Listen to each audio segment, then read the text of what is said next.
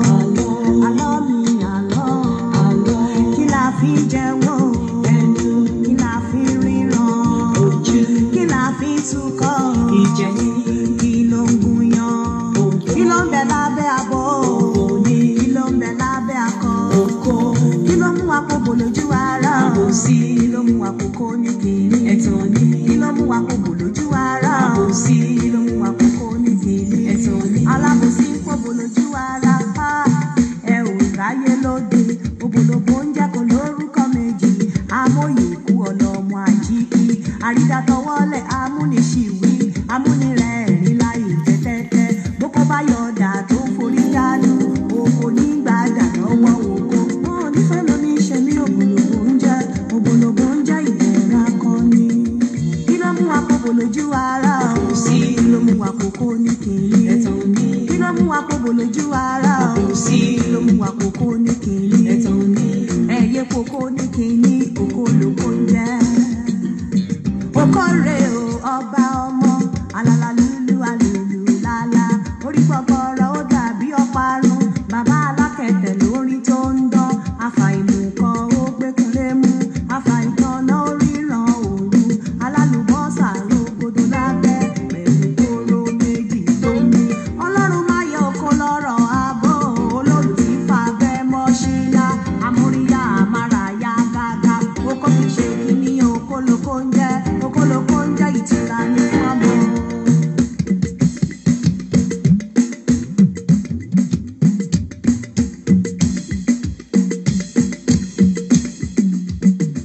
àjànàkú òdòbò jẹ́jẹ́ a máa dóni bí ẹni ńlá kí àfi gbàgà gbàgà gbàgà gbàgà.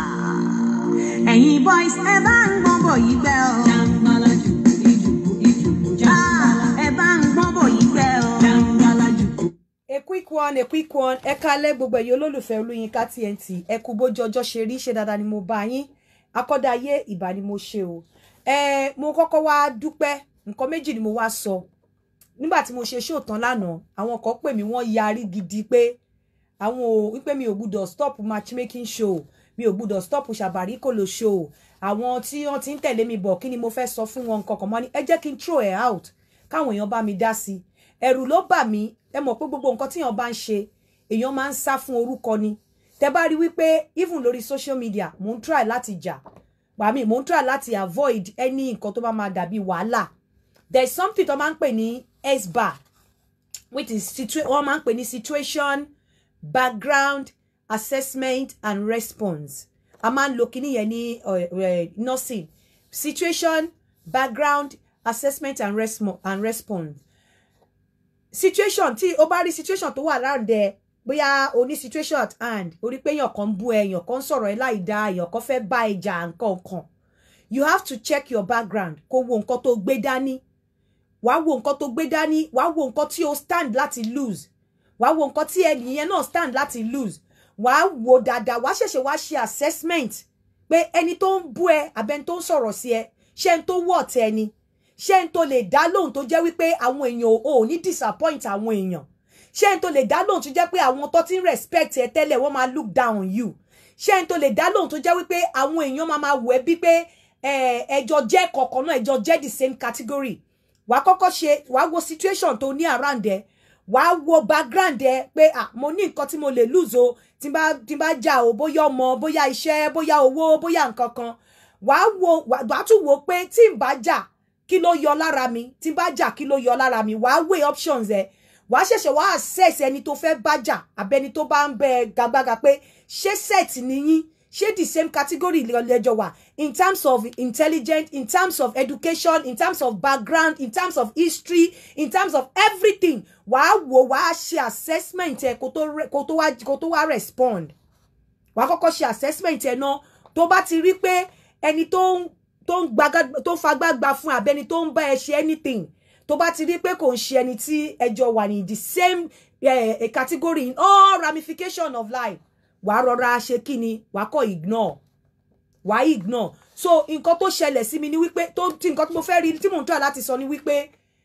ọ̀rọ̀ matchmaking yẹn nígbà tí mo rí wípé bí àwọn ọkùnrin ṣe ń ṣe bí àwọn obìnrin náà ṣe ń ṣe kò yé mi mọ́ however àwọn èèyàn ń pè mí lẹ́yìn gan pé kí n continue ó wà lively ó ṣe kinní kan mo ní kò ń ṣe pé kó wà lively mo fẹ́ ṣe my own my aim àmọ́yé àwọn tó ti sanwó fún mi tó yẹ pé up till now mi ò tí ì sort wọn out mi ì dẹ̀ fẹ́ kí àwọn máa rí mi bóyá mo fi style gba owó mi ò like ìdọ̀tí so àwọn ọkùnrin dẹ̀kẹ̀rẹ̀ mi ì mọ nǹkan tó fẹ́ gan obìnrin mi gan mi ò mọ nǹkan tó fẹ́ nítorí obìnrin ò lè sọ fún mi wípé òun fẹ́ ọkùnrin tó níṣẹ́ lọ́wọ́ kó tún máa wo ẹwà ẹ jọ̀ọ́ nítorí Ọlọ́run ó fọ́kùnrin tó handsome kí lórí gbàbọ̀ ń bẹ̀ ẹlòmíì àmà ló ti kúrú jù tọkùnrin bá kúrú ṣókó ẹ̀ kúrú ni ẹlòmíì à ló ti ga jù tọkùnrin bá ga ṣé okó ẹ̀ ò ṣiṣẹ́ ni ọkùnrin tó níṣẹ́ lọ́wọ́ kí lèèyàn ń fẹ́ lára ọkùnrin kó níṣẹ́ lọ́wọ́ kó dẹ̀ wà presentable díẹ̀ kó dẹ̀ wà okay ọkùnrin tó bá burú tó bá fine jù gan ó máa ń kó báyàn ni wọ́n máa fine gan wọn ò ní ló kó lábẹ́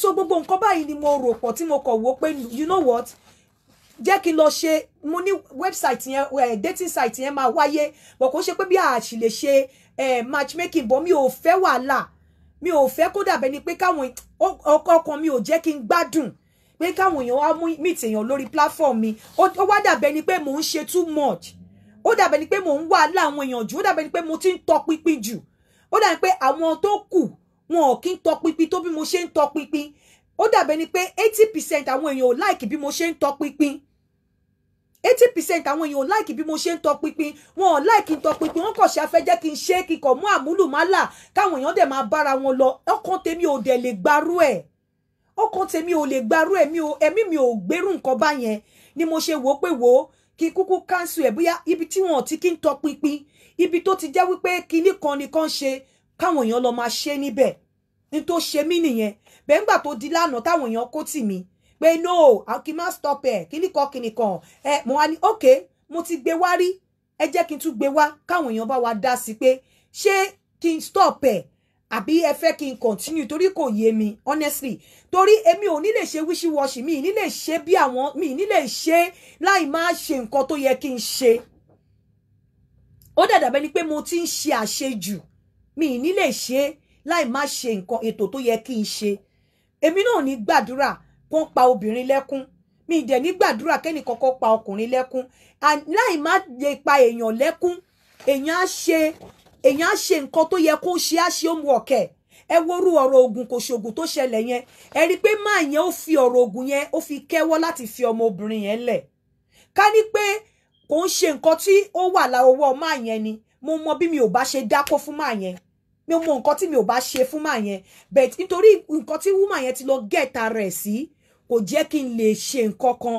èmi ò dẹ̀ like irú nǹkan báyẹn nǹkan tó bá mú mi tọpinpin tọkùnrin bá misbehave mo fẹ́ treat fuck up pardon my language mo fẹ́ treat bó ṣe misbehave yẹn tóbìnrin bá misbehave náà mi ò ní gbà but bóyá mo ń ṣàṣejù ni àwọn èèyàn ṣe dàbẹ́ ni pé mo ti ń ṣàṣejù so ẹ jọ̀ọ́ ẹ bá mi dá sí kẹ́ tó bá mi dá sí nọ́mbà tẹ́ máa pè ní +447404851234 bí a kí n dúró àbí kí n continue mo dúpẹ́ púpọ̀ lọ́wọ́ gbogbo ẹ̀yin fans mi all over the world mo dúpẹ́ o and I'm dedicating this award to you all àwọn YouTube send the plaque sí mi for hitting 100,000 subscribers ẹ rí pé mi ti já lẹ́tà tí wọ́n send sí mi rí 7 9 hello hold on hello Mr. Yinka. hello sir.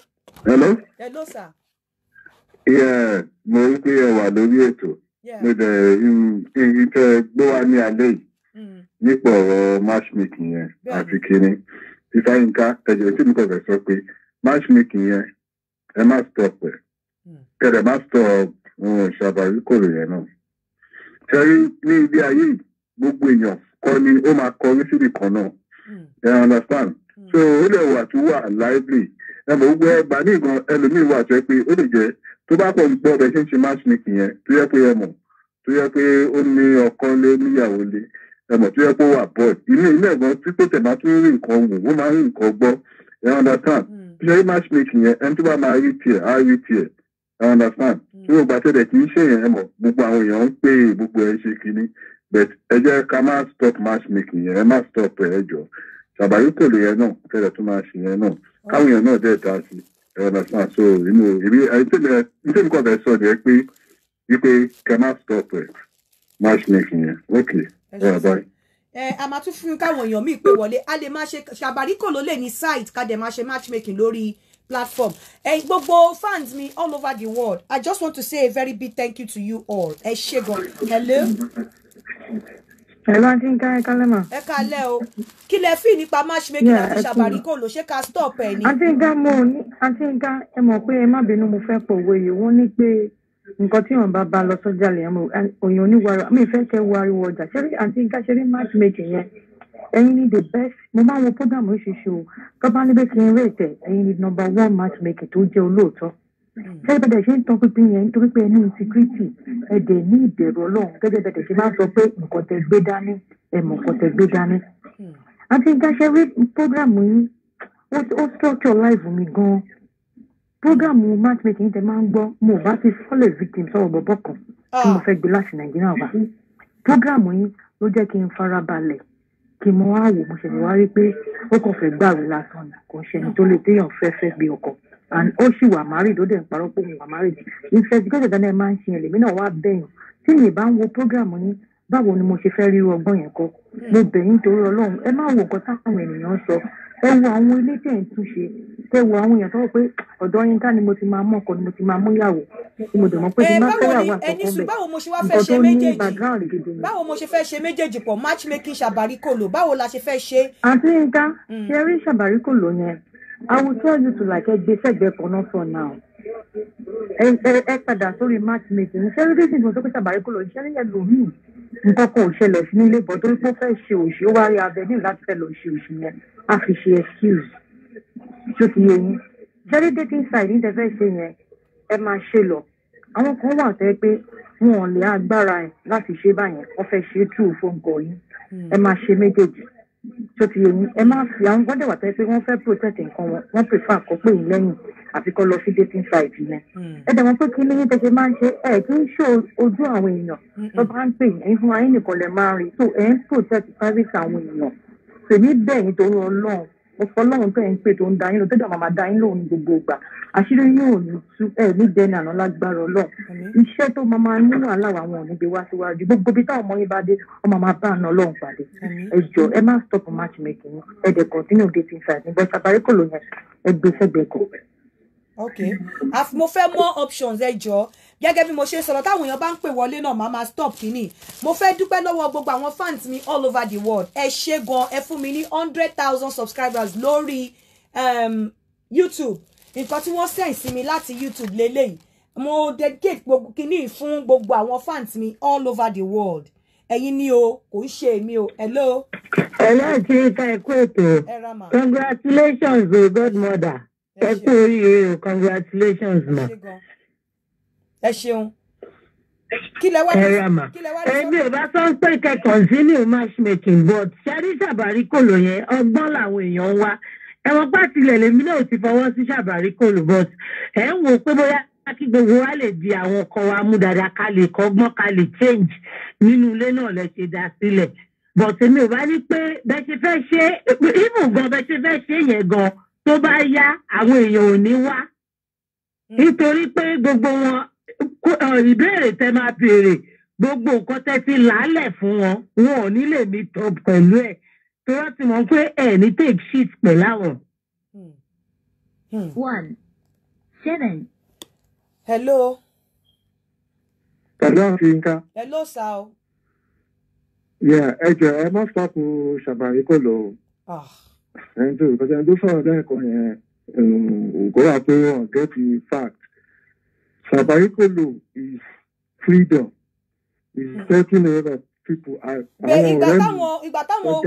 Ìgbà tí àwọn ọkùnrin dẹ̀ àwọn obìnrin wá sọ pé àwọn máa change nsìn nǹkan àwọn obìnrin sọ pé àwọn máa change bóyá káwọn obìnrin pè wọlé ẹ mọ̀ pé mi náà mi ìfẹ́rù nǹkan báyìí bọ̀ ẹ pè wọlé kẹ́tì ẹ promise mi pé ẹ máa change káwọn ọkọ yìí máa pè mí pa ẹ change bóyá káwọn ọkùnrin bóyá àgbà táwọn obìnrin dẹ̀ láwọn máa change tí wọ́n gbogbo èèyàn dẹ̀ ń dìbò fún matchmaking even Shabarikolo.com yẹn.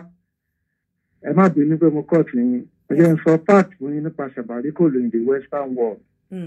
ẹ̀rí Shabarikolo kẹ́sẹ̀ yẹn òun ló checkmate power tí western fún àwọn obìnrin ní ibi tí a wà in developed countries. I'm talking about UK, London and every other western country. That Shabarikolo ló I've got through a lot of experience. Cherry Shabarikolo is difficult because you imagine to get into a relationship for friends with benefit. I want to man change the mind one. Understand? Cherry Shabarikolo, you know okay, this is what you want, this is what I want. We are on the same page. But báwo lẹ yín ṣe mọ̀? No, báwo lẹ checking and balancing. I want to want my treat. No, báwo lẹ ṣe mọ̀? Ẹni sùúrù sà. Ṣé lẹ́yìn Shabarikolo, ṣé ẹ̀yin ti ní any experience pẹ̀lú ọkọ yín ni? Lẹ́yìn Shabarikolo, ẹ ti ní any experience pẹ̀lú ìyàwó yín ni? Tẹ́ fi mọ̀ pé ó ti ń check àwọn obìnrin. No, ìyàwó tèmi Amẹ́ríkà ló mi wà. Ìyàwó tèmi ó máa treat me for a very long time. Mo ti cook pẹ̀lú ẹ̀, mo show maturity. Ìgbàsílẹ̀ ìyá màmá ẹ̀ wà involved. Ẹ jẹ́ ká gbé call mi, ẹ jọ̀ọ́ sà, ẹ jẹ́ ká gbé call mi. Okay, ẹ continue. Okay, so màmá ẹ̀ wà involved pẹ̀lú marriage wa. Then at a particular time, mo confront màmá ẹ̀ in public. And that was how our marriage escalated. So Shabarikolo yẹn, òun ló wá fún mi ní. I'll say it's a compensation for all the stress and everything I've gone through, the patience and everything. Ṣé yìí ti mú Shabarikolo lọ́dọ̀ mi ni? Èmi ti apply for a very long time. Lọ́dọ̀ yín bọ̀ mo wà maybe I'll say I'm ẹ jẹ́ ká gbé call mi sà. Hello. Hello, àǹtí Nika, ẹ kálẹ́ mà. Ẹ kálẹ́ o, kí lẹ rí sọ̀rọ̀ ọ̀lẹ̀ yìí?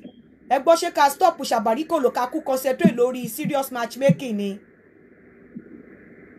Àǹtí Nika, ẹ jọ̀ọ́ torí Ọlọ́run. Èmi bẹ̀yìn torí Ọlọ́run ni. Èèyàn nítorí pé àwọn kan wọn ò mọ ìwúlò nǹkan kẹ wá fi bí àwọn èèyàn tó mọ ìwúlò lọ́wọ́. Àǹtí Nika, fáǹsì yín lè ní o. Fáǹsì yín ní bí lè ṣe wà yìí lórí Shabarikolo yẹn, èèyàn tó bá ní tẹ̀sí lórí Shabarikolo kò ṣe. Lórí dating, matchmaking, àti nǹkan ìjẹ́ tó yẹ lọ́wọ́ continue. Because àwa kan wà tí wọ́n ń pé a ní interest nínú matchmaking tí wọ́n fi ọkọ la fẹ́ tí òkú ń tún bóyá owó àbí enjoyment wípé mo pàdé ọkùnrin nìkan. Lórí àti nǹkan ẹjọ́ ẹ bá wa continue matchmaking. Ìmọ̀ tó bá fẹ́ ṣe Shabarikolo kó ṣe kò sí kọ̀tí tó bí nǹkan lọ́wọ́ nínú ẹ̀. Àmúdẹ̀ tí ọkùnrin ti ìyẹ̀ kí ní tọ́ fún yín o. Ẹ̀jẹ̀ má stọ̀pù ẹ̀jọ̀ o. Ẹ̀jẹ̀ má stọ̀pù àwa nídìí ọkọ o. Èmi nídìí ọkọ o ẹ̀jọ̀ o. Ẹ ṣeun. Ẹ̀jẹ̀ white mo bá ń hello sister mi. Hello.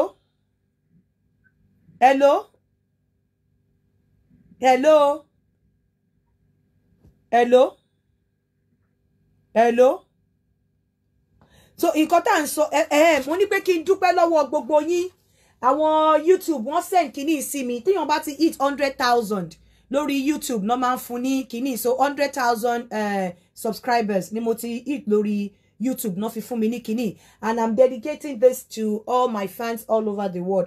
I say a very big thank you to you because láìsí ẹ̀yin mi ò lè gbà wọ́n ṣe send ẹ̀ sí mi lénìí ni pálí tí wọ́n fi send ẹ̀ gan òun lélẹ̀ ẹ ti rí and certificate àti kíní tó send pẹ̀lú ẹ̀ òun lélẹ̀ so ẹ ṣé gan mo dúpẹ́ o this is for 100,000 ẹ jẹ́ ká subscribers ẹ jẹ́ ká wá sọ̀rọ̀ lórí matchmaking ṣé shabarikolo.com yẹn ṣé kó wà ń bẹ̀ fún Shabarikolo ká dẹ̀ máa ṣe matchmaking wa lọ ẹni tó bá nídìí Shabarikolo kó lọ subscribe lórí shabarikolo.com kó máa continue káwa dẹ̀ máa ṣe matchmaking wa lọ ní orí show àbí báwo lẹ ṣe you can't do the two at the same time okay kí lẹ wá fẹ́ ká ṣe wọ́n ní a lè ṣe the two at the same time I want more people to call so that I can decide on what to do because ó dàbẹ̀ ni pé calls tí mo receive lánàá sí èní lórí ọ̀rọ̀ matchmaking yẹn èmi ò fẹ́ I have my reasons bóyá reason mi ò dẹ̀ wà enough hello mo ní reason tí mo ṣe ní kí gbogbo ẹ di Shabarikolo torí àwọn ọkùnrin tó wá ń sunkún bá mi wọ́n pọ̀ èmi dẹ̀ fi pé bóyá Shabarikolo yẹn is a miss tí àwọn èèyàn máa fi change tí àwọn obìnrin máa fi change but mo ò tí rí àwọn ọkùnrin kankan tó wá bá mi pé ìyàwó wọn ti change òun ló jẹ́ kí n sọ pé okay kí gbogbo ẹ di Shabarikolo. But what, please advise me on what to do, because mo wà ní crossroad now. I don't even know what to do again. Advise me on what to do, whether to continue with Shabarikolo or to scrap Shabarikolo. And Shabarikolo nye, at the end of the day. 7. Hello? Hello, Sayinka. Sir? Hello? Yeah, we need to have no, you understand? Because I try to say Shabarikolo, to me, we might be able to suspend it for now. Okay. Yeah, okay. Can I continue to do matchmaking here? Okay. I understand. Because we are money there, being your band of soldier, and to Mata, and if you by then, Konita, I understand. So, we need to continue to do matchmaking here. Can you Shabarikolo here? Can see there for now. You may continue to get tired, and if you pay that, but you start to pay the link, you know. Okay, all right. I want more people to call. Please, more people to call me. I want more people to call me and advise me on what to do over the Shabarikolo. A lot of àwọn èèyàn tó pọ̀ tó ti pè nísìn wọ́n sọ fún mi pé kí n suspend ẹ̀. But mo fẹ́ kí ó jẹ́ majority carry the vote. Mo fẹ́ kí majority carry vote. So I want more callers. I want more people to call and tell me what to do. The number to call is +44. Please don't stop 1 for 1. The number I don't even know what to do. Pay me. Sorry, +44 7404 851234. Shabarikolo is what the men want. We want what? They just wanted to be missing. Is what the men want. The number to call is Emima checking lockdown. King Paris show yi. Te back pay. Ki akuku continue bobo ṣe wà. Kí n kúkú yọ matchmaking kúrò. Ó wù mí láti ṣe matchmaking, but ìwà táwọn ọkùnrin ń wù, ìwà tí àwọn obìnrin náà ń wù, kò jẹ́ kí n believe pé wọ́n really fẹ́ ọkọ, honestly. Ó wù mí láti ṣe, láti continue, but ìwà tí wọ́n ń wù ò jẹ́ kí n believe pé wọ́n really fẹ́ ọkọ. Hence mo yẹn sọ pé, okay, tell me what to do. Hello? Hello? 2, 3. Hello? Hello? Hello? Yeah? Hello? Hello, sir. Ajinka. Sir? Ṣé ẹ gbọ́ mi? Mo ń gbọ́. Ṣé rí advice mi ni pé ṣé rí mo. But to come out is difficult for them. Let people be real. A lot of people want Shabarikolo. Ṣé rí tó bá pàdé ara wọn. 2, 3. A lot of people they need interest, but as it come out, don't show one. Shemo. Shabarikolo go on. Ṣé lórí website? 2, 3. Lórí website. There are many different websites and different platforms. It's okay, but leave it for people that want it. Okay, all right. Hello? Hello? 4, 8. Hello? I'm not stop anyone. Because me advice to me and timing for each word. The police 7, 4. Hello? Hello, Sister Yinka. Ma? Ẹ káalẹ́ mà. Ẹ káalẹ́ o. Ẹ jọ̀ọ́ mo fẹ́ dá sí program yìí o. Okay. Hello. Hello, mo ń gbọ́ yín máa ẹ dá sí. Yes, ma. Mo ní ẹ wo ẹ fi Shabarikolo yẹn sílẹ̀. Okay. Ẹ máa ṣe matchmaking lọ. Okay. Ẹ continue pẹ̀lú matchmaking. Ẹ já fi Shabarikolo sílẹ̀. Okay. Ẹ ṣe gan, God bless. Hello? Hello, Kale. Ẹ káalẹ́ o. Ẹ káalẹ́. Ẹ go straight to the point, bàbá mi. Ẹ káalẹ́. Hello. Hello, ẹ káalẹ́ sir. Hello? Hello, ẹ kọ́ lọ máa ṣe ń ká. Ẹ káalẹ́. Ẹ kúrò níbi tí ariwo Hello, wà. ma. À ń gbọ́ yín. Hello, ṣe ń ká. À ń gbọ́ yín. Mo ń gbọ́ wọn. Ṣé wọn ò gbọ́ mi ni? Hello. Hello, yes, mo ń gbọ́ yín báyìí. Mo ń gbọ́. Ṣé ẹ gbọ́ mi? Yeah, mo ní ẹ má stop anyone. Ẹ kàn lè ní twenty fún wọn ni. Okay. Ṣé pé ọkọ̀ máa. 2, 3. Okay. Then, for matchmaking also.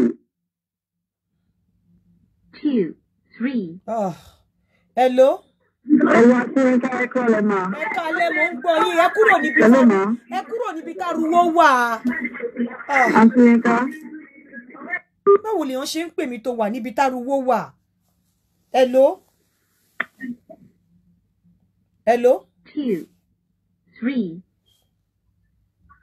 Hello. Hello. Hello. Hello. Hello, àǹtí mi ká ká. Ẹ káàsán. Ẹ gbọ́ kí lẹ rí sí ṣé ká fi Shabarikolo lẹ̀ ni àbí báwo? Àǹtí mi ká ṣe rí èmi fẹ́ suggest pé ẹ wo ẹ search mind ní fúnra yín. Èyí tẹ́ bá rí pé ó wà convenient fún yín, èmi ni kẹ́ ṣe. Because mo rí bí ó ṣe ń lọ. Ṣé ráwọn obìnrin tí wọ́n mọ̀ pọ̀pọ̀ àwọn ó máa ń gbàsà ó ń gbálè. Wọn ò ní fẹ́ kí Shabarikolo continue. Wọ́n á máa ní kẹ́ stop ẹ̀. Àwọn ọkùnrin tó dẹ̀ mọ̀ pé ìyàwó àwọn ìtàwọn ọlọ́run dáadáa nílé Shabarikolo làwọn fi ń gbéra níta àwọn á fẹ́ kí Shabarikolo kó continue tí méjèèjì bá rọ̀ ní lọ́rùn láti máa ṣe side by side ẹ continue tó bá dẹ̀ jẹ́ pé ẹ fẹ́ drop ìkan fún kan ẹ tún lè bẹ ṣe máa ṣe èyí tó bá wù yín ni obìnrin á máa ní kẹ́ stop ọkùnrin á máa ní kẹ́ continue ìhà tó bá kan tó ní kálukú lórí kálukú máa máa support ti rí bó ṣe ń lọ gbogbo bá ṣe ń comment látẹ̀kọ́. Nǹkan tó ní fẹ́ sọ nìyẹn mà. Ẹgbẹ́ àti mi nìyẹn. Hello. Hello.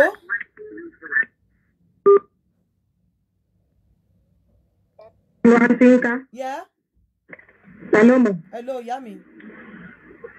Hello ẹ kálẹ́ mọ̀. Ẹ kálẹ́ o. Ẹ tètè sọ̀rọ̀ kó má lọ já yín dànù. Yeah, ẹ tètè sọ̀rọ̀. Ẹ wo ẹ má tọpọ̀ kankan nu méjèèjì. Ṣé ẹni tó bá. 2, 3. Èèyàn tó bá ṣe kí ni? Hello. Ẹni tó bá fẹ́ Shabarikolo kó lọ fún Shabarikolo. Ẹni tó bá fẹ́ matchmaking kó lọ fún matchmaking. Ẹ má tọpọ̀ kankan nu méjèèjì. Olúwa tó bọ̀ bá mi fagbára dọ̀tun fún yín o ẹ̀ ní ṣìṣe o. Ẹ ṣé. 2. Hello. Ẹ kúrò níbi tí ariwo wà. You cannot be talking to me kẹ́ wà níbi ariwo. That's why you're not hearing me.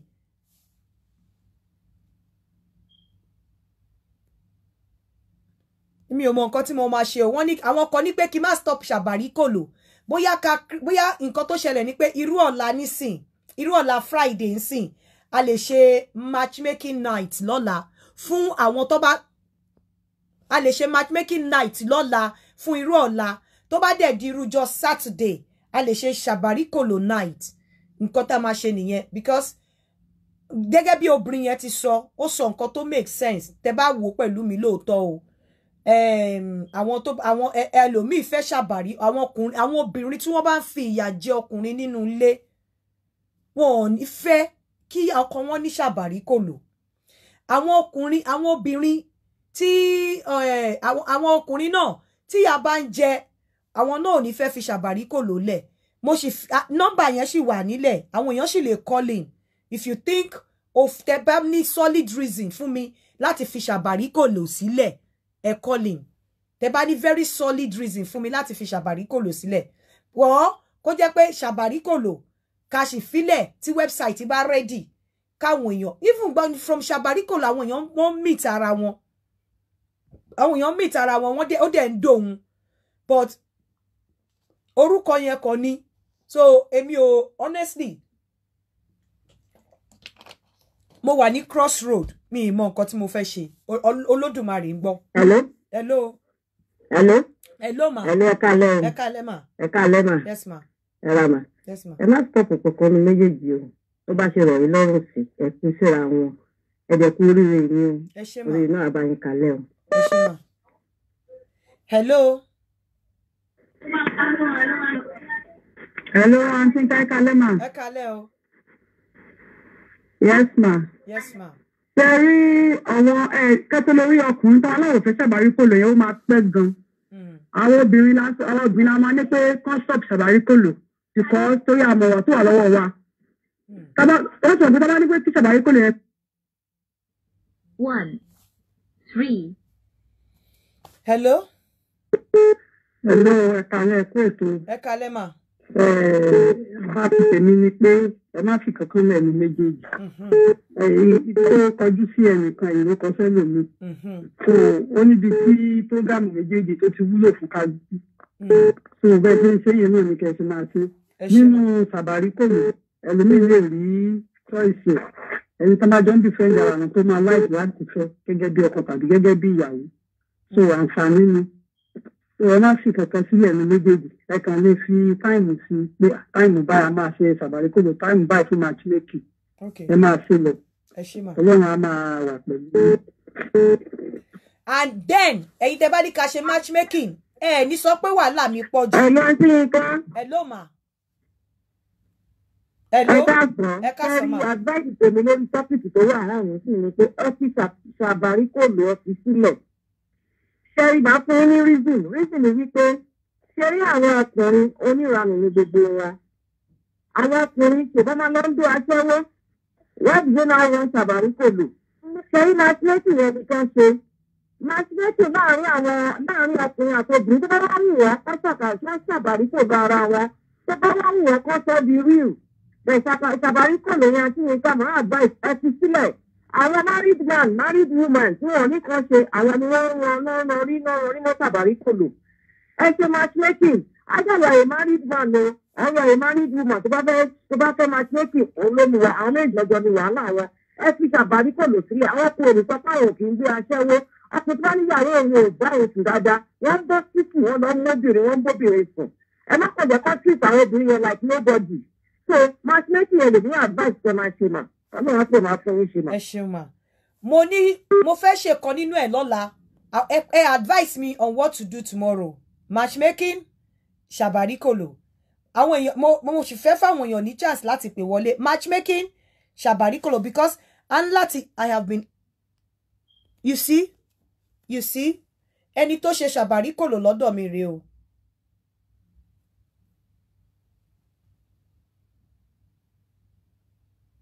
Ẹ máa gbọ́. Ẹ gbọ́ o. Eléyìí ṣàbáríkòlò ọ̀dọ̀ mi ló ti rí.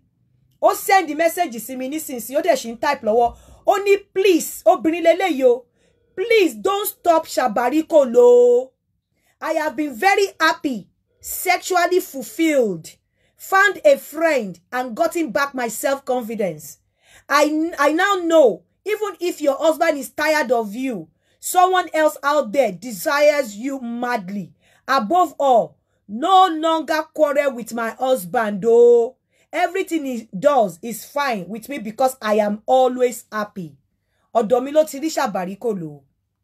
Wàláì, ó ń wo show yìí lọ́wọ́lọ́wọ́ báyìí. Ni wọ́n fi send message sí mi. Wọ́n ń wo lọ́wọ́lọ́wọ́ báyìí. Ẹ jẹ́ kí n tútù kà fún yín. Please, don't stop ṣàbáríkòlò. I have been very happy, sexually fulfilled, found a friend and gotten back my self-confidence. I now know even if your husband tired of you, someone else out there desires you madly. Above all, no longer quarrel with my husband, though. Everything he does is fine with me because I am always happy. Orí platform yìí náà ti rí ṣàbáríkòlò. So, irú eléyìí sìn ẹgbọ́n nǹkan tí wọ́n sọ. I don't know what to do. Mo fẹ́ ṣe show lọ́la. Mo mọ̀ bóyá ṣàbáríkòlò ní kí n ṣe o. Bóyá matchmaking gangan ní kí n ṣe o. Bẹ́ẹ̀ àwọn tẹ́yìn náà bá rí gbogbo story tó ń wá pẹ̀lú matchmaking. Ìyí tó tiẹ̀ piss me off, tó put me off completely. Ó ní story ogun yẹn. Nítorí pé mo rí pé ó dàbẹ̀ ni pé ọkùnrin yẹn lo woman yẹn ni. Ó dẹ̀ dùn mí torí pé mi ò lè side woman yẹn, kò sí nǹkan tí mo lè ṣe. Ara tí mi bá fi máa yẹn dá mi ò lè fi dá. Ó dẹ̀ ṣe kinní yẹn, ó dẹ̀ mú jẹ. Nǹkan tó piss me off, nǹkan tó jẹ́ kí matchmaking yẹn kúrò lọ́rùn mi, tó kúrò lọ́kàn mi nìyẹn níwájú Ọlọ́run àti ènìyàn. Nǹkan tó jẹ́ kó kúrò lọ́kàn mi nìyẹn wí pé no, it's kò worth it. That matchmaking pé kó serious yẹn kò worth it rárá. Because ó wá sórí platform. ẹ wo bó ṣe ń lé ẹnu níjọ́ yẹn. Okay, tó bá jẹ́ pé ìyàwó ilé ẹni tó ṣe mistake yẹn ṣé o máa tì jáde. O ní tì jáde nítorí pé o ti dó obìnrin olóbìnrin tán. Ó wá ní ẹ pẹ́pẹ́sẹ́ kan, ó wá nǹkan kan fi kẹ́wọ́ obìnrin yẹn lọ. Wọ́n dẹ̀ ti dóra wọn. Nǹkan tó piss me off, nǹkan tí mi ò fi fẹ́ ṣe anything bẹ́ẹ̀ yẹn tó ń bí mi inú torí pé mi ò ráyè dákó fún ọkùnrin yẹn. Honestly. Then mo tún wá ṣe undertaking. Àwọn èèyàn tó náà wọ́n fẹ́ ṣe matchmaking, wọ́n refuse wọn láti wá nítorí pé wọ́n máa sign undertaking. Ẹ̀yin náà wò now. Àwọn ọkùnrin tó ń wá matchmaking, àwọn obìnrin tẹ́ claim pé ń wá matchmaking, kí ló dé tí wọn ò lè sign undertaking? Nǹkan tó fẹ́ ṣe tó bá dé lójú, irú máa yìí tó fi ọkùnrin yẹn lẹ̀, ó sign undertaking but pẹ̀lú undertaking tó sign mi ò lè dákó fún torí nǹkan tó ká mọ́ obìnrin yẹn lọ́wọ́. Àwọn ọkùnrin yóò lè gbọ́n ẹ̀rọ àti nǹkan ara mà. Èmi ni mo ń pè yín pẹ̀lú ọ̀nà nọ́mbà mi ìfẹ́ kọ́kọ́ọ̀tù mi ni. Ẹ mọ̀ nǹkan tó ṣẹlẹ̀ àti nǹkan. 7. Wọ́n sign undertaking. Ẹ ṣe máa lè fẹ́ ṣe matchmaking ẹ̀ dẹ̀ serious ẹ̀ dẹ̀ fẹ́ sign undertaking. Hello. Hello àǹtí nǹkan. Hello ma. Hello àǹtí nǹkan. Hello. Ẹ kalẹ̀ ẹ kú ètò. Yes ma. Sẹ́rí ní tèmi, Shabarikolo yẹn, ẹ jẹ́ kó máa lọ bẹ́ẹ̀.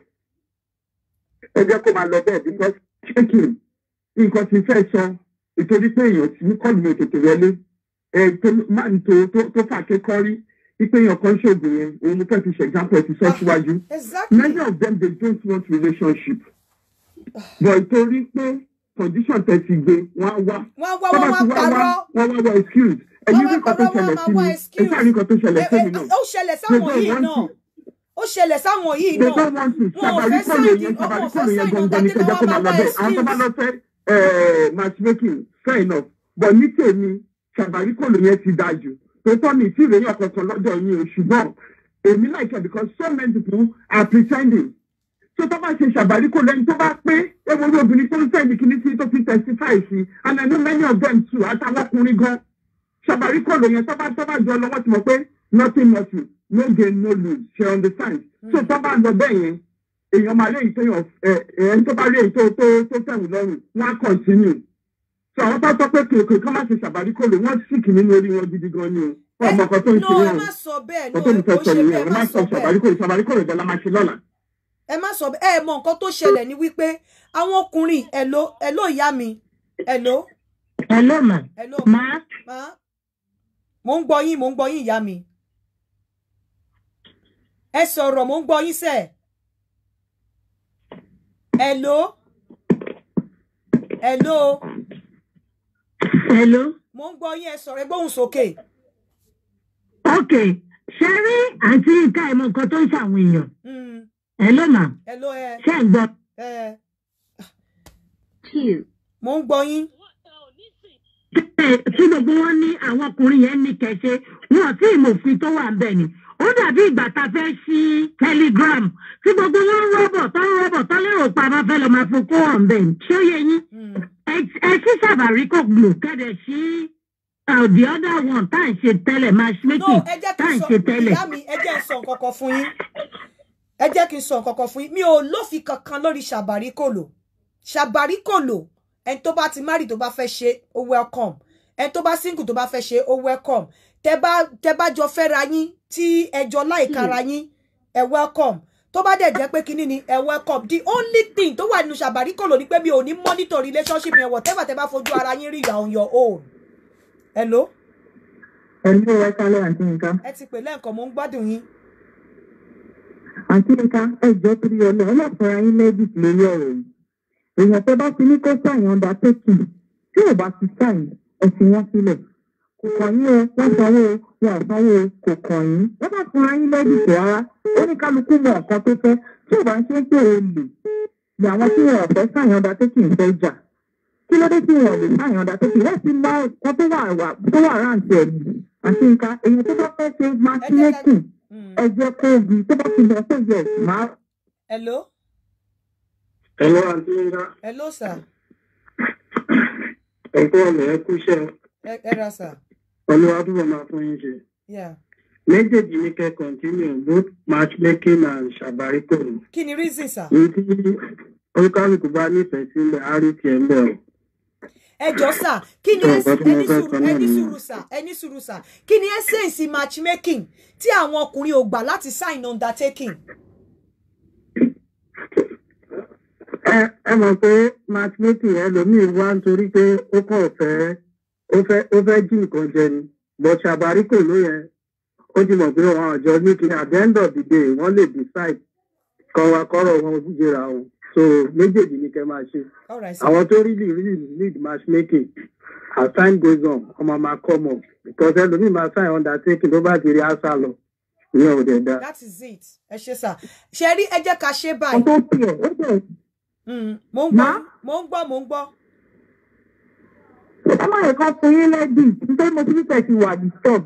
No ẹ mọ nǹkan tó ṣẹlẹ̀ ẹ jẹ́ ká ṣe báyìí àwọn ọkùnrin tóbìnrin wọn gbà ṣe rí ẹni tó bá fẹ́ ṣe matchmaking search ara ẹ dáadáa pé oríire fẹ́ ṣe pẹ̀lú mi mo fi Ọlọ́run ọba bẹ̀yìn mo fi ọba tó ní ilé ayé àti ọ̀run bẹ̀yìn ọba tẹ́ máa jíyàn ọjọ́ ayé yín fún ní ọjọ́ kẹyìn mo fi bẹ̀yìn nítorí undertaking yẹn ó ní ọwọ́ legal kíní nínú ó ní ọwọ́ lọ́ọ̀yà nínú tó bá mi ẹ mọ nǹkan tí ọkùnrin tó sọ̀rọ̀ ògùn yẹn fi jẹ lọ ó jẹ lọ nítorí wípé woman yẹn fọ́ sí lọ́wọ́ ó sign undertaking pẹ̀lú mi but lára nǹkan tó wà nínú undertaking yẹn woman yẹn ló jẹ̀bi tó bá jẹ́ pé woman yẹn ò jẹ̀bi okùn ẹ̀mí ẹ̀ bá mi bá máa gbọ́n ni tí ò dẹ̀ sí nǹkan kan tó máa fi ṣe mí torí pé undertaking tó sign yẹn ó mọ̀ pé òun ti tọwọ́ bọ̀ṣọ̀ ẹni tó bá fẹ́ ṣe matchmaking real matchmaking ó láti lè sign undertaking pẹ̀lú mi.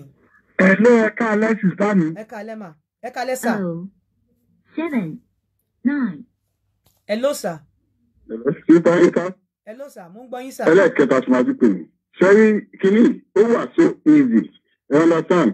Ṣẹ́rí matchmaking yẹn ẹ jẹ́ ká ṣe bá ṣe ń ṣe ibi ti tẹ́lẹ̀. Wọ́n sign undertaking àwọn èèyàn. Ẹgbẹ́ orin Gbàyìnká tẹ bá mú ẹran méjì tẹ mú ọtí pẹ̀lú àwọn ẹ mọ̀ tí àbíbà mi fẹ́ pòwe yẹn tí wọ́n bá fẹ́ra wọn tẹ bá ṣe matchmaking fine tó bá fẹ́ fẹ́ra wọn fine ẹ mọ̀ ìfẹ́ ìbá máa ṣe make wọn ṣe rí undertaking yẹn yẹ ẹ yọ kó mbẹ kẹbi because kò sí yàtọ̀ nínú matchmaking yẹn pẹ̀lú Shabarikolo tó bá ṣe matchmaking dandan náà kọ́ ni kọ́ fẹ́ra wọn. ẹ gbọ́ ṣé ká yọ undertaking kúrò nínú matchmaking tẹ bá ní kí yọ máa yọ ẹ̀yin èèyàn ẹ yọ kó because Shabarikolo yẹn tẹ́ ẹ bẹ́ ṣe yẹn kò sí yàtọ̀ ní Shabarikolo àti matchmaking tẹ́ bá ṣe matchmaking ẹni tó bá máa fẹ́ra wọn á fẹ́ra wọn ẹni tó bá dẹ̀ ní láìka ara wọn ò ní fẹ́ra wọn tẹ́ bá ṣe Shabarikolo ẹni tó bá máa fẹ́ra wọn tó bá enjoy ara wọn tó rí fara wọn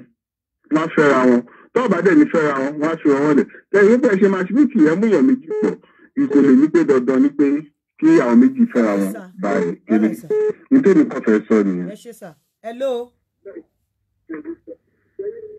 Hello. Hello, sísá yín ká. Hello, à ń gbọ́ yín.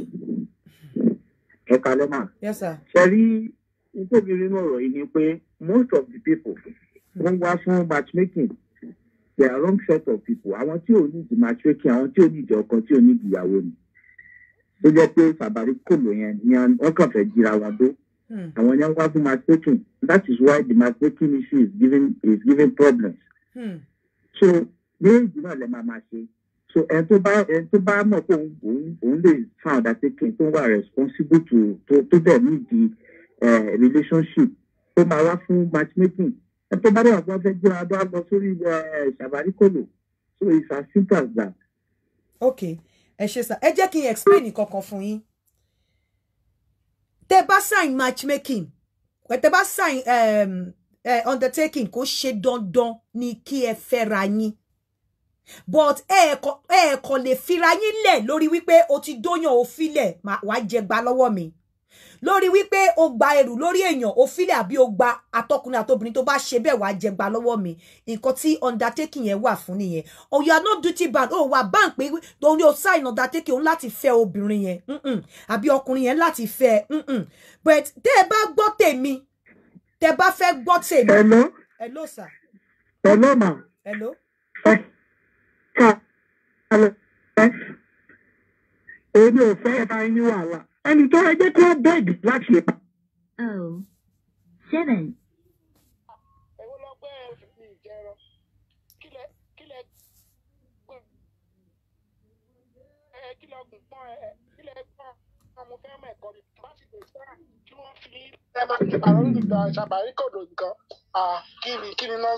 Kí lẹ wí ná?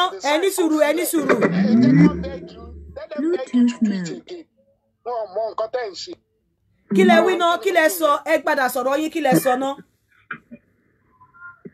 Anita beg you, they should beg you to do it. Ẹ jẹ́ kí wọ́n bẹ̀bẹ̀ ṣe kẹ́mátúnṣe máa ṣe kí padà ní. For now, put it on hold. Ẹ dá fẹ́ ṣe Shabarikolo, you are on your own. Èyí tẹ́ ti design tẹ́ ṣe wọ́n á ń ṣe rádaràda. Ẹ jẹ́ kó sign kò ní sign. Tó bá fẹ́ taste, kọ́ lọ́ fún àwọn taste yìí. Èyí lọ gbọ́kọ̀gbọ́n. For me, tẹ́ bá ní kẹ́ béèrè lọ́wọ́ mi, èmi á sọ pé àti Shabarikolo àti matchmaking ìyàtọ̀ tó wà ńbẹ̀ ni pé number 1 tó bá ṣe Shabarikolo mi monitor relationship yẹn feedback ni wọ́n kàn máa ń fún mi irú feedback tẹ́ máa ń fún mi òun náà lẹ ti rí téèyàn kan ti send sí mi lórí bíbá iná ṣe send feedback yẹn sí mi sínsìn àlàáfíà fún yín mà. àlàáfíà fún ẹni tó ń pè. ọ̀pọ̀ ètò mà. à ń gbọ́ yín sà. à ń gbọ́ yín ẹ gbóhùn sókè mò ń gbọ́ yín sà. Ṣó ti yé yín orí bí iná ti ń fún mi so tó bá ṣe Shabarikolo mi ò ní monitor anything. You're on your own. Hello, Auntie Ekale. Ekale. Ẹ wò nǹkan tẹ́mi fẹ́ suggest ni pé Shabarikolo lè ní fẹ́ kẹ́ continue pẹ̀lú. Nítorí pé ṣé ọ̀rọ̀ matchmaking yẹn àwọn èèyàn míì àtọ́ máa rí pé nǹkan táwọn ń wá àwọn ọ̀bà mú á dìjà. Ẹni tó bá ṣe Shabarikolo tó bá jọ wà tó bá tó stage kan táwọn pé àwọn lè fẹ́ra wọn kó lọ fẹ́ra wọn. Tó bá lè tètè tẹ́yàwó lẹ́nu tó bá àwọn kó fi lé ọkọ ó lè dọjọ́ kọ lẹ́nu tó bá àwọn kó fi lé ọkọ ẹ̀ lẹ̀ tó fi yàwó ẹ̀ sílẹ̀. Ṣé understand? Ẹ má yẹ kán máa drop me because ṣe rí sáyìn yẹn gangan ni problem wọn tó fi wá mọ́ nǹkan tẹ́mi mọ́ nìyẹn òun náà fi wá mọ́. Then talking about ti Shabarikolo ó ṣe lọ́dọ̀ pé kẹ́ báwọn èèyàn wá kò ṣe lọ́dọ̀ pé àdìs ó ṣe pé gbogbo èèyàn náà ló máa wá pé kẹ́ báwọn wá àwọn tó ń ṣe lọ́wọ́lọ́wọ́ gan wà fúnra wọn. Like that woman said wípé òun enjoy ẹni yẹn sí kò ní sí jàmọ́. Exactly. Shabarikolo lè ní fọwọ́ sí ẹ fi matchmaking.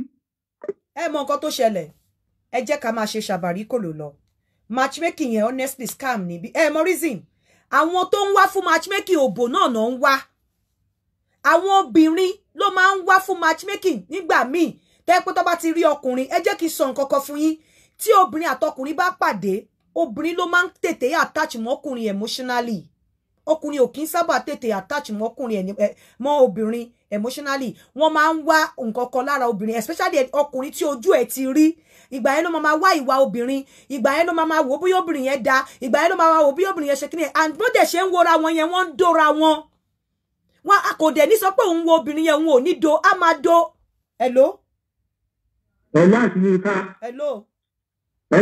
Ẹjọ́ torí Ọlọ́run ẹ má fi Shabarikolo yẹn lẹ̀ o ẹjọ́ náà mo ti bẹ̀rẹ̀ ẹ má fi lẹ̀ o àlórí ọ̀rọ̀ matchmaking ẹ jẹ́ káwọn èèyàn sign undertaking wọ́n àná Shabarikolo yẹn ara àwọn ọkùnrin míì bẹ́ẹ̀ pé ìyàwó wọn wọ́n fi òbò wọ́n fi ń jẹ wọ́n níyà àná obìnrin fẹ́ kọ́ ọkọ wọn wọ́n fi oko jẹ wọ́n níyà bọ́ wọn ò fẹ́ fi ọkọ wọn lẹ̀ ìkejì náà fẹ́ sí ìyàwó wọn lẹ̀ ṣùgbọ́n wọ́n ń wá ife tí wọ́n fẹ́ jọ máa tọ́jú ara wọn níta ṣẹ́gẹ́ ẹjọ́ sọ̀rọ̀ náà ẹ má sílẹ̀ nǹkan tí mo fẹ́ sọ nìyẹn. ẹ ṣe ẹ wo ẹni tó send message sí mi ẹ jẹ́ tún kà ó ní please eléyìí ti rí Shabarikolo ẹ lọ́dọ̀ mi o ó ní don't stop Shabarikolo ẹ jẹ́ kí n tiẹ̀ pè wọ́n gan bóyá wọ́n máa witch láti sọ.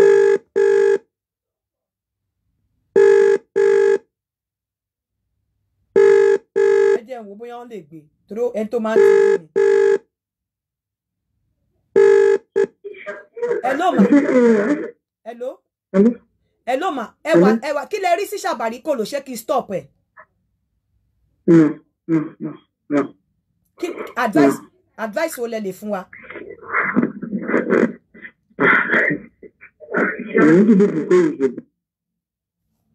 One. Kí lẹ wí. Ó máa ń develop eventually sí relationship and matchmaking ìwé pẹ̀pẹ̀ yìí bẹ́ẹ̀. Okay. But the other one, everybody don't go into. Ẹ̀yin enjoy ìyá mi ṣe ẹ̀yin enjoy Shabarikolo yẹn sìn. Wọ́n ti stop, but ẹni tó send the message sí mi ló pè yẹn. Wọ́n ní ibiṣẹ́ làwọn wà. But only Shabarikolo actually turns to real relationships.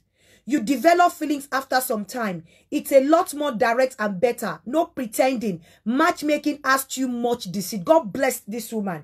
God bless you. God bless you. God bless you. Ẹ jẹ́ ká continue pẹ̀lú Shabarikolo. More reason. Matchmaking yẹn scam ni. Obìnrin ló máa ń wà attach mọ́ ọkùnrin from the beginning of the relationship. Ọkùnrin ò kí ń wà attach mọ́ obìnrin. Ọkùnrin á dẹ̀ máa lóun watch obìnrin. Torí ọkùnrin tó ju ẹ̀ tí rí tó ti fi irin gbá lórí. Á lóun watch obìnrin, òun watch obìnrin. Bó dẹ̀ ṣe ń watch obìnrin yẹn. Ẹ má gbàgbé bó ṣe watch obìnrin yẹn wọ́n máa dóra wọn. At the end of the day ó kàn lè ní pé òun rí nǹkan kan kékeré but kan nínú ayé obìnrin yẹn á filẹ̀. At the end of the obìnrin yẹn á sọ wípé ó gbà òun olórí burúkú ni kìnìkan. Hello.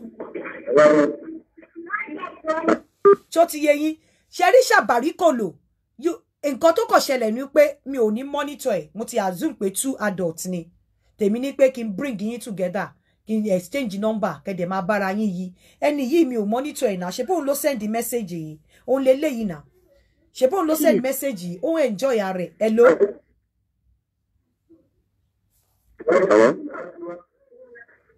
ṣe bóun ló send message yìí and you could see ẹ lè rí pé òun enjoy rẹ̀ ẹ jẹ́ ká fi Shabarikolo yẹn lẹ̀ torí pé àwọn ọkùnrin tó ń wá fún real relationship gan wọn ò serious. Take for instance ọkùnrin kan pè mí láti America obìnrin tó fílẹ̀ kíníkan mo bá wá obìnrin tó lóun fẹ́ fílẹ̀ tó níyàwó òun tó léun jáde nílé ó refuse ìyẹn ní òun fẹ́ divorce ẹ̀ òun náà sign the divorce letter. How is that possible? Matchmaking is òótọ́ ni mo sọ fún yín at the end of the day matchmaking tá à ń sọ ìgàn wọn máa padà dóra wọn ni wọ́n dẹ̀ máa padà fira wọn lẹ̀ wọn ò dẹ̀ ní sign èmi máa remove under ní matchmaking yẹn wọn stop but still but tí bá fi undertaking sí àwọn èèyàn ò ní yanjú torí pé wọn understand undertaking yẹn wọ́n fi pé undertaking yẹn mo fi ń bá owó àwọn mo fi ń force àwọn wípé káwọn ṣe nǹkan tí ò yẹ káwọn ṣe ni tá bá ṣe Shabarikolo mo máa ṣe Shabarikolo live live on Saturday Shabarikolo night live on Saturday Shabarikolo night obìnrin pè wọlé ọkùnrin pè wọlé at the end of the day ẹ̀yin fúnra yín lẹ máa fúnra yín define irú relationship tẹ́ fẹ́. That is the essence of Shabarikolo. Hello. Hello Yinka. Hello sir. Ẹjọ́ má ìgbà tó kọ́ mi èmi àtàwọn ọ̀rẹ́ mi kan lájọ ń sọ̀rọ̀.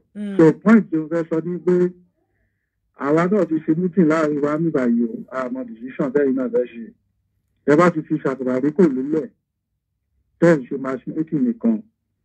We are group of IT. Site tẹ́ bá ṣe fún matchmaking. There is 90% possibility that we are going to add that site. Ẹ máa kẹ̀kẹ́ kí ló dé? Ẹ máa ṣe Shabarikolo lọ kẹ̀jẹ̀ máa ṣe matchmaking. Kí ló dé tẹ́ fi máa tó wá ní interest níbẹ̀. Kí ló dé tẹ́ fi máa ẹ bá fi Shabarikolo lẹ̀ ẹ bá fi Shabarikolo lẹ̀ àwọn matchmaking yẹn wọ́n máa ní problem. Kí ló dé technical wise. Ẹni sùúrù ṣé ẹ máa gbọ́nà ṣé ń threaten mi ni pé tí bá fi Shabarikolo lẹ̀ máa yóò threaten yín àti nǹkan because happiness àwọn kan náà lè fẹ́ mú kù yẹn náà.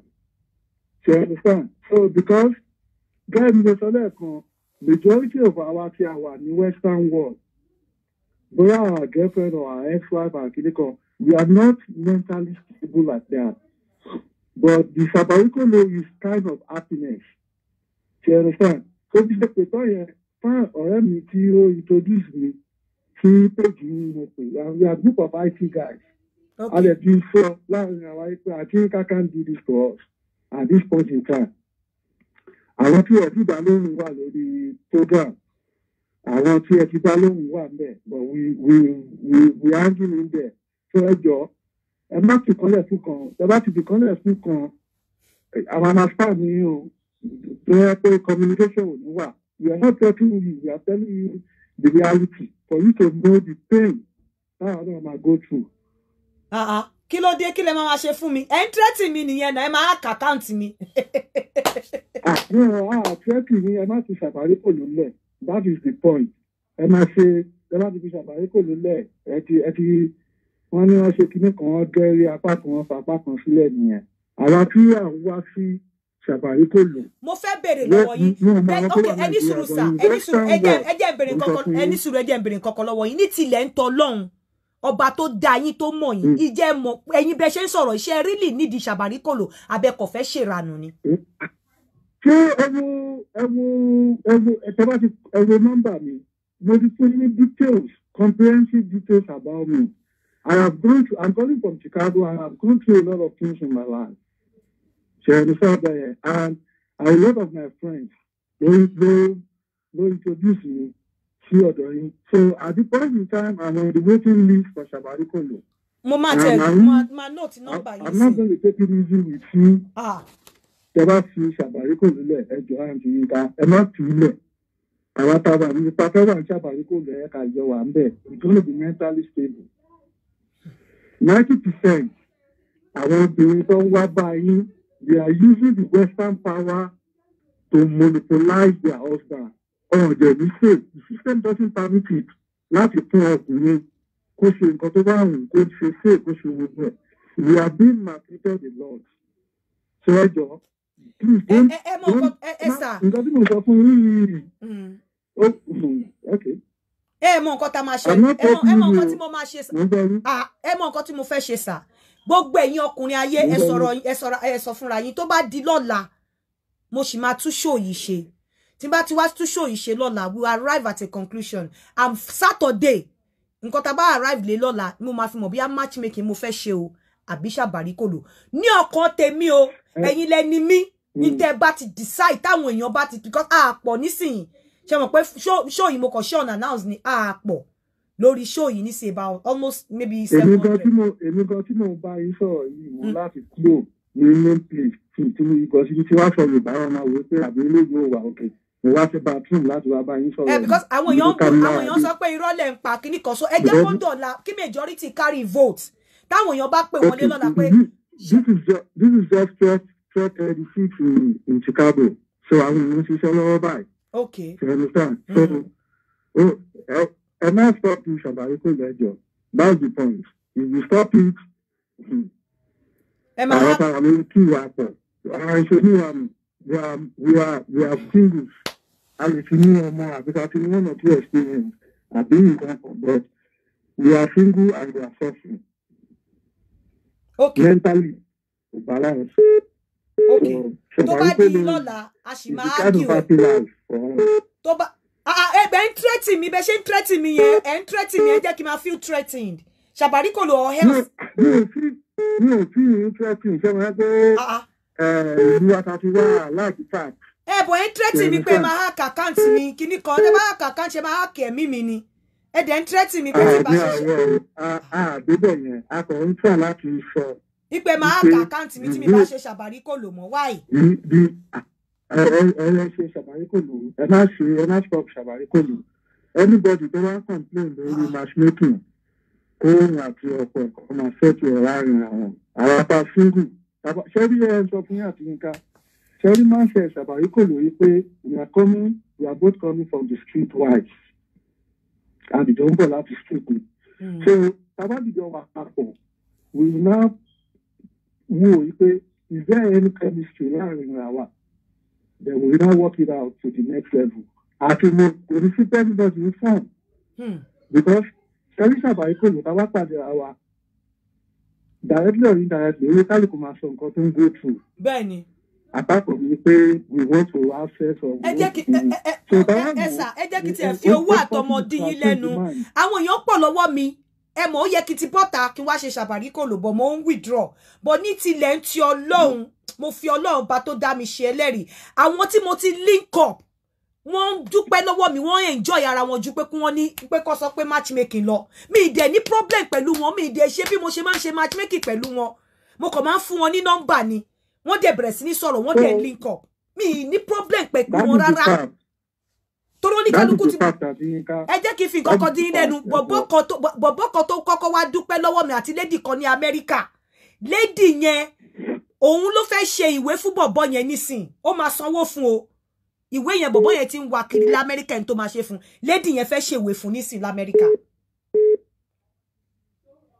Charity America wa ta wà bíbá yìí is very comprehensive lórí ọ̀rọ̀ obìnrin àgàgà àwọn tí wọ́n ní ties pẹ̀lú Nàìjíríà tó bá fákátá ń gbà mí gan owó ṣe kiri tọrọ ẹkùn láti máa bí èyí ló fẹ́ bá bì but àwọn Nàìjíríà tó débìnrin the problem is extraordinary too much. torí ibi tó fi yà mí lẹ́nu lórí ọ̀rọ̀ Shabarikolo Jamo ń pè mí pé mana wọ́n ní pé mò ń ṣe àmọ́ ń ṣe I want to join your program Jamo lóbìnrin wọ́n ń pè mí àwọn tí wọn kì í ṣe Yorùbá wọ́n ń pè mí fún Shabarikolo wọn dẹ̀ kì í pè lórí matchmaking wọ́n ń pè lórí matchmaking format lásán ni scam lásán ni wọ́n fi scam èèyàn ní scam ni matchmaking àwọn ọkùnrin yẹn àwọn náà fọ̀pọ̀lọpọ̀ fi ń ṣe fúnra wọn ojú mi ti rí. Matchmaking is 90% of the truth. Is 90% the truth.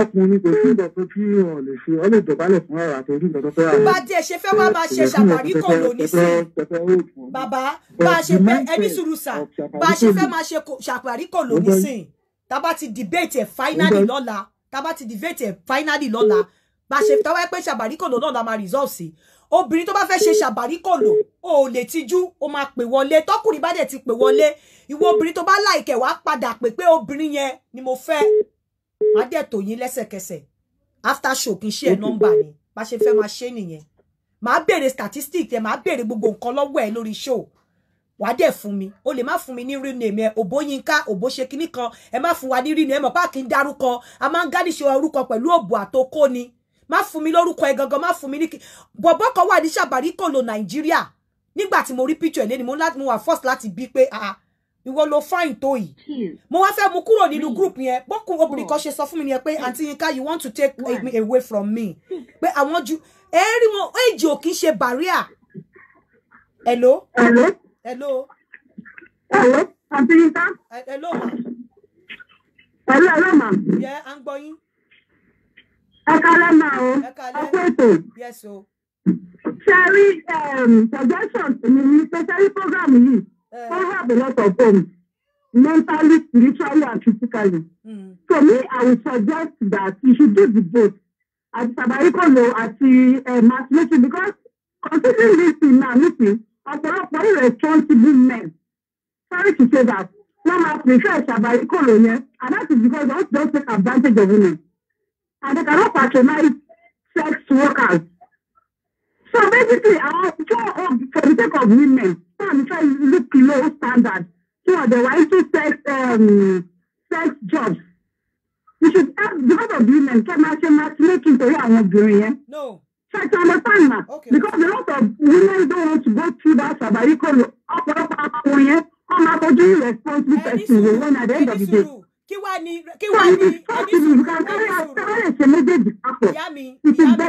Yami. Kí ni 100% assurance wípé ẹni tẹ́ matchmake pẹ̀lú ó máa fẹ́ yín kò ní lò yín kó dump yín. Sorry, nǹkan tá à ń sọ yìí ìjàmbá personality differences. Wọ́n fi jẹ́ wípé matchmaking ọ̀pọ̀lọpọ̀ kì í ṣiṣẹ́ torí èèyàn mọ ẹni tí ọ̀fẹ́ bá pàdé. So ẹni tó bá ti lọ bá ọ̀fẹ́ wà serious àgàgà wọn ọkùnrin tó bá lọ bá wà serious tó máa lọ sí Shabarikolo kọ́ máa. Àwọn èèyàn ní speak for yourself. Àwọn èèyàn ní majority carry the vote.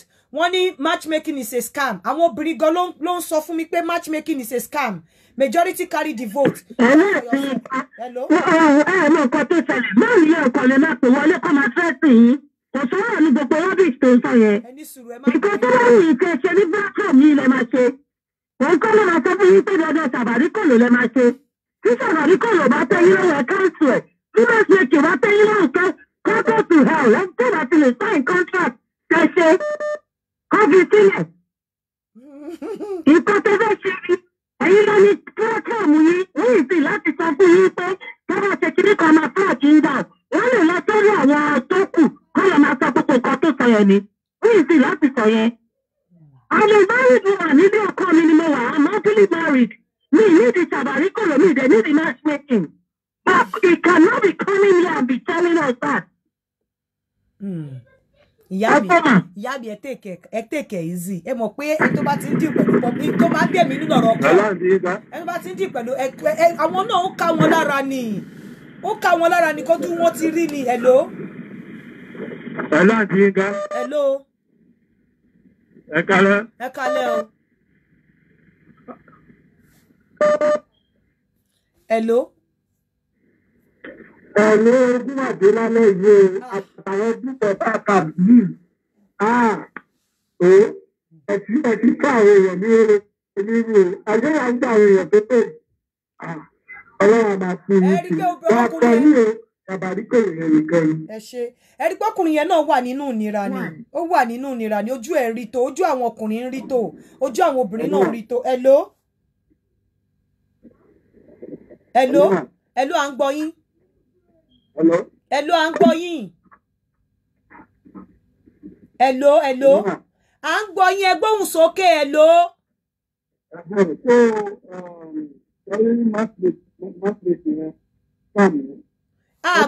Àgbọ̀ yín dáadáa, ẹ sọ̀rọ̀ síta sà. It's just like a relationship. It's just like a relationship. Ẹni tó bá láìpẹ́, ó máa tán sí marriage or any other thing. So ẹ gbàgbé matchmaking, ó máa sọ program yìí lẹ́nu. Ilẹ̀ bá mi wá, fine. Matchmaking ẹ̀ kàn sí that's my own decision. Ṣàbàríkòlò is just like homemade boyfriend and girlfriend. Tó bá bọ̀ wèé, tó bá ní ìsìn marriage, good, tó bá ní ìsìn marriage, tó bẹ̀ nínú yẹn. So ọ̀dọ́ mi ní sọ̀rọ̀ ó dà wọ̀. Ṣé rí ẹ má bínú bí màá yẹn ṣe sọ̀rọ̀. Ojú ẹni tára ti ń ní. Bóyá tó wá rí Ṣàbàríkòlò yẹn pé ó máa fóun nítura. Kéèyàn tún wá máa gbọ́ pé ó fẹ́ kúrò lọ́wọ́ ẹ̀bẹ̀ yẹn á máa wo pé jọ́wọ́ lòun fẹ́ bọ́ nínú ìyà. Ẹni tójú ẹ̀ ti ń rí tó ti wá rí pé Ṣàbàríkòlò is coming, ọkàn mi á balẹ̀ tó tún wá fẹ́ mú kúrò lọ́wọ́ ẹ̀ nǹkan tó ń ṣe nìyẹn. Nǹkan tó ń ṣe nìyẹn. Tẹ́bá ẹ jọ̀ọ́ mo fẹ́ fún àwọn èèyàn láyè. Ẹ jẹ́ ká lọ sùn over it tó bá di lọ́la ẹ jẹ́ ká tún pàdé lọ́la ní 6 o'clock. Ẹ jẹ́ ká pàdé lọ́la ká sọkúná. Then on Saturday is going to be the big day. Tá máa ṣe èyí tá bá ti decide. Tẹ́yìn èèyàn mi bá ti decide. Ẹ jẹ́ ká lọ sùn lálẹ́ yìí. Tó bá di níjọ́ Saturday, àwa decide. Hello. Hello. Hello, à ń gbọ́ yín sà. Hello. Hello, à ń gbọ́ yín. Ẹ pa nǹkan tẹ́ fi ń gbọ́ nǹkan lẹ́yìn ẹ pa Facebook yín kẹ́ tó sọ̀rọ̀. Are you with me? I am with you. Can you switch off your system? Switch off the Facebook. Turn it down. 7, 4, 1. Hello. Hello. Hello, ẹ gbóhùn sókè ìyá mi. Hello. Hello. Ẹ̀ka ní ti ní I don't know if another person. So the matchmaking okay. Ṣàbàríkòlò I think to me, I don't know if another person. Married men àti married men. No, Ṣàbàríkòlò is not strictly any suruma. Ṣàbàríkòlò is not strictly for married men o. Àwọn èèyàn lè meet lórí Ṣàbàríkòlò mi ìkànnì monitor ni o. It's a free relationship ni o, free one. It can lead to anything. It can lead to nìkan ni o. There's nothing married men o, married whatever o. Single go lè fẹ́ra wọn lórí Ṣàbàríkòlò. Hello. Hello. Sir. Ẹ kálẹ́ sir. Ẹ kálẹ́ kúùtù. Yes sir. À ń gbọ́. Máa tó sọ̀rọ̀ tó lẹ́ẹ̀kan yẹn. Inú mi dùn pé. Hello. Hello, à ń gbọ́ yín sir, à ń gbọ́ yín. Inú mi dùn pé understand the feelings there. Inú mi dùn pé understand the feelings there because kí ìrò lọ́kàn mi pé kì í ṣe pé. Mo ń gbọ́ yín. Because inú mi dùn pé understand feelings. Kì í ṣe bí abẹ́rẹ́ tó fẹ́ǹtì yìí. Nítorí pé ó wà desperate pé kí òun máa tó sọ opportunity tó rí tí òun máa tó sọ rè. So ìyẹn ni kì í ṣe abẹ́rẹ́ má dínú lórí yẹn. And contribution sì ni ẹgbẹ́ ni pé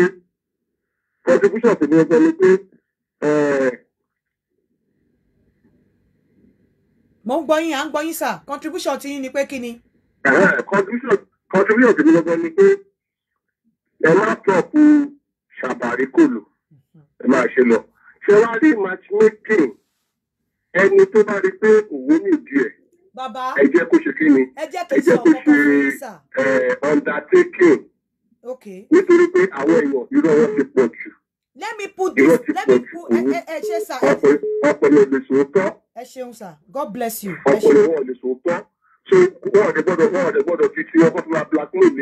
Sir. Let me put this through to you guys. We have to choose one. I've got other things to do. I've got a lot on my plate. I'm studying. So, more need the time for my study. And you know, I present on, I have a radio show that I present every Tuesday night. So, I've got so much to do. So, we are going to choose just one. Ejekim, come straight. I can't afford to do the two. I cannot. I don't have such strength. I don't have the time. Because I've got loads of other things to do that I'm handling. So, we have to pick one. Hello? Hello? Hello? Hello, I'm going, sir. I'm going, ma. Hey, Joe, I'm going to think of this one. Either matchmaking or Shabarikolo. Because enemy don't matchmake. So Drew as okay, only the partner for the matchmaker. I'm a person who only drew a decade. Don't go don't work. Only tell for months, 2 months, to people to get down now. So the machine got off to get down. Only the one go fly off. Okay. So we are really my partner. I would suggest that other platform. Am I taking arrive at a conclusion? Come on, me go not decide on what to do. I want to see myself as a neutral person, neutral being in this situation. So I'm leaving it open. By tomorrow, we'll have another show whereby tomorrow I'll just keep quiet and I will allow people to decide. But let it be known to you that I cannot do more than one. I cannot pick. We have to pick one. We have to choose one. Either Shabarikolo or matchmaking. And if you want evidence based. If you want us to do Shabarikolo, I want you to give me a rationale. If it is matchmaking, give me a rationale. Hello? Hello, Antika. Hello. Akwataro, salafia niwa. Well. Láti jọ́ tí mo ti ń wo program mi, èní nínú mi dùn jù pẹ̀lú program tẹ̀sí tí mo kàn rẹ́rìn láti mọ́tò tí mo fi délé. Kí ló dé? Because ọ̀rọ̀ man tó sọ̀rọ̀ tẹ́ni tí ó ń tẹ́tì yín ni tó wà ní ṣé Georgia kọ̀dà Texas tó pé ó wà very funny gan seriously. Shabarikolo yẹn ẹ má stop ẹ ṣe mo reason tèmi ṣe ní pé. 7 4. Hello. We are going to read. We are going to continue. Hello, sir. Ekale. Wo sharing contribution to know your unity. Shabarikolo is the best way, honestly. And me personally, because I didn't say, okay, me want be, I me want Nigeria. They get it. And it's not that easy. Something like that now. Openly. Immediately, we don't continue to me come bobbing or anyhow. I don't just mean it. Man like making or connect me. Something like that. So, full day, you must support Shabarikolo. Okay, Eshe. About share. Yeah, Lola. John Tori Olong. Gbogbo ẹ̀yin tẹ́ bá wà lórí platform. Hello, mo ń gbọ́ yín. Mo ń gbọ́ yín o. Hello, ṣé ń gbọ́ mi, Adika? Mo ń gbọ́ yín. Because Shabarikolo, I get everybody free. Mọ́ra wọn láti pour our mind wọn both ọkùnrin àti obìnrin. And Shabarikolo ó lè padà lead to marriage tó jẹ́ pé it will be one of the peaceful marriage so far. Because I lè free mọ́ra wa kápọ́ àbí ẹjọ́ ká fi ṣe example. Ẹ ṣe sà ẹ keep kíní yẹn dọ́là bàbá mi ẹ keep daddy ẹ keep kíní yẹn dọ́là a sì máa tún show yìí ṣe lọ́la ẹ keep kíní yìí dọ́là ẹ jọ̀ọ́. Láti for the past 6 months, 7 months, mo ti gbọ́ first time tí mo máa pè because ọ̀rọ̀ máa yẹn gan ló jẹ́. No, tó bá ti di ẹni sùúrù bàbá ṣe mọ̀ pa máa tún show yìí ṣe lọ́la and what we are going to do tomorrow ni wípé àwọn tó wà lórí platform mo fẹ́ make it open. It's going to be transparent. We are going to have like a vote. Àwọn ẹ̀yin tẹ́ wà lórí platform àwọn tó bá ń pè wọlé ẹni tó bá ka Shabarikolo máa kọ sílẹ̀ ẹni tó bá sọ pé matchmaking máa kọ sílẹ̀ ẹ̀yin náà máa fọkàn yín ká majority will carry the vote but I just want to put it to you that I cannot do the two so I'm just begging you guys to be here tomorrow so that I lè just ṣe vote yẹn I am not I'm not going to do the two. I can't do the two. I don't have the time. I don't have time for the two. We have to pick. And láti pick ẹyọkan. And if you want Shabarikolo, tó bá ti pè wọlé pé mo fẹ́ Shabarikolo, you have to give me the rationale. Tó bá fẹ́ matchmaking wá fún mi ní rationale. Rationale dẹ̀ láti make sense. Ó ti yé yín. Tẹ́ bá wò mí, ìjọ́ tẹ́ bá ti rí mi tí mo ti wọ white báyìí. Ẹ wò, mo ṣe ń dé láti placement mi níṣẹ́ ti rí. So I've got loads of other things to do. I have assignments, I have everything tí wọ́n fún mi. I cannot mi ò lè handle méjèèjì. We have to pick one. And we're going to do the voting tomorrow. And on the Saturday, we kick off. Tó bá yẹ pé Shabarikolo, Lamu, we'll do a Shabarikolo night. A máa ṣe Shabarikolo night níjọ́ Saturday. Tó bá jẹ́ pé matchmaking náà Lamu, a máa ṣe matchmaking níjọ́ Saturday. But remember, the Shabarikolo will do anything tá bá ṣe níjọ́ Saturday is going to take a new shape. Because tọ́kùnrin bá pè, tóbìnrin bá pè, ẹ̀yin ọkùnrin, mo fẹ́ kẹ́ listen sí profile obìnrin tó bá pè. Ẹ̀yin obìnrin náà ẹ listen sí profile obìnrin tó bá pè. One of àwọn nǹkan tó yẹ kí mo fẹ́ kẹ́ máa lọ mọ̀, ẹ lọ mọ̀ size yín, ẹ lọ mọ̀ BMI yín. To calculate BMI is kg, kilogram all over meter square. Kilogram all over meter square. When you calc wàá wọ̀n ara ẹ, wàá wọ̀n ara ẹ. Kilo to weigh, wàá wọ̀n meters ẹ, wàá wọ̀n meter ẹ, wàá ṣe meter times 2, wàá divide ló máa fi get BMI ẹ. And let me tell you this, once you get your BMI, tó bá tóbi jù, and tó bá tóbi jù, mo lè má accept ẹ. Ẹ má parọ́ fún mi. This day ṣe ní parọ́ fún mi ni pé right there, I may be doing the connection right there on a Shabarikolo. So I want to know your color. Tó bá possible gan, tẹ́ bá pè wọlé, èmi fúnra mi lè ní kó pè mí sí video. I want to see your color. I want to see the way you look. I want to see how you look. Mi ò ní kó pè ní video live o. Èmi máa fi number mi pè ẹ́ ní video tó bá pè wọlé. Tẹ́ bá ti sọ kíní màá ní turn to video, let me see you. Right there, tó bá kójú òṣùwọ̀n, màá sọ fún ẹ. So, tó bá ti mọ̀ wípé o lo cream, o wà classic or anything, don't even bother to call. So tomorrow we're going to decide whether we're doing Shabarikolo or we're doing matchmaking. But for me, èmi mọ̀ nǹkan tí mo fẹ́ lọ́kàn mi. Ó ṣeé ṣe jẹ́ pé nǹkan tí mo fẹ́, wọ́n lè vote out, kàn vote against ẹ̀, màá fílẹ̀ náà ni.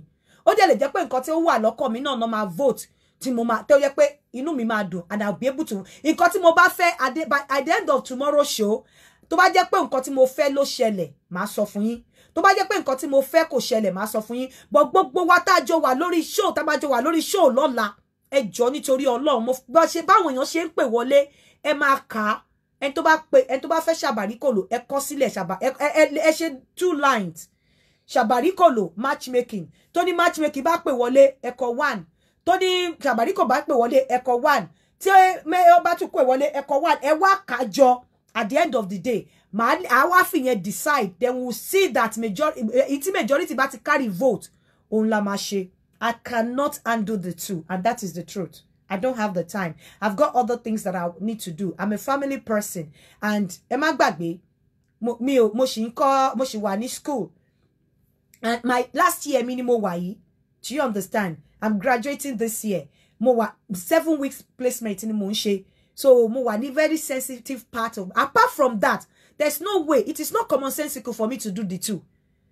Teba wo dada, but I want you to go and think about it logically. Kelo wo yàtọ̀ láàrin Shabarikolo and matchmaking. Then tomorrow, when we do our Emma fi sentiment see Shabarikolo náà, àwọn single náà lè wà ńbẹ̀, àwọn tó ti marry, àwọn single parent, àwọn married kini kan wọ́n lè wà. Shabarikolo is general. Shabarikolo is strictly for happiness.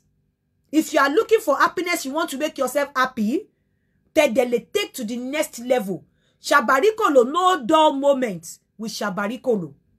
No dull moment with Shabarikolo. That is nǹkan tí Shabarikolo wà fún nìyẹn. So, and at the end of the day, tẹ́ bá náà tí wọn ò bá fẹ́ra wọn náà ní nǹkan tó bá mú ṣá, let's vote tomorrow. I'm begging you, let's vote tomorrow, and I arrive at a conclusion by Saturday. We either do matchmaking night or Shabarikolo night. Have I made myself clear? Shabarikolo night or matchmaking night by Saturday. But tomorrow we'll have a vote. Gbogbo wa náà dẹ̀ la máa jọ kọ́lẹ̀. So àjọ rí wípé bóyá majority ló carry vote. So ẹ jẹ́ kí n máa fi ìsìn ṣe àlọ. I just came back from my placement. Mo really tún wá ní pé kí wá dúpẹ́ lọ́wọ́ yín lẹ́ẹ̀kan sí fún this plug tí wọ́n fún mi. This is it. From YouTube, now I have 100,000 subscribers on YouTube. I want to say a very big thank you to you all.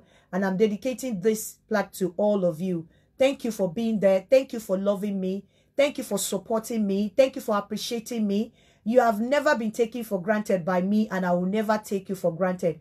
I so much love you. If I have offended anybody, boya nigba mi tinuba bi mi ninu call on everything, you know, I know you love me with all my idiosyncrasies, and you know that I love you. You know that I will never disrespect you. But nigba me, I get so frustrated at times. Emo inú mama bí mi pé báwo lẹ ṣe ń pè báyìí àti sọ wípé tẹ́ bá fẹ́ pè ẹ kúrò lẹ́yìn fídíò yín ẹ kúrò lẹ́yìn kíní kan ẹ kúrò níbi kan, but people just don't want to listen. They don't listen, and I get frustrated most of the time. But please, tomorrow is going to be another BAM program, and I want you all to come out and vote so that we can arrive at a conclusion, because a lot of people don't complain we don't do matchmaking, we don't do Shabarikolo again, because mo sọ pé mo fẹ́ máa ṣe live. But the way it is now, Tebati votes Lola, we'll start all over we start again on Saturday. And you remember our rules that we don't mention names here. You garnish your name with Obo, with Oko, with Onyo. That's how to garnish name. And I want to bring together for Shabarikolo, honestly, one for me problem town matchmaking. I want to matchmake man for me. So it's something that I just want everything to be over tomorrow before Mama song so. So by 6 o'clock tomorrow, let's meet to vote on Shabarikolo or matchmaking. I'll see you guys tomorrow. Nice night. Eshe gomo dupe. Odaro.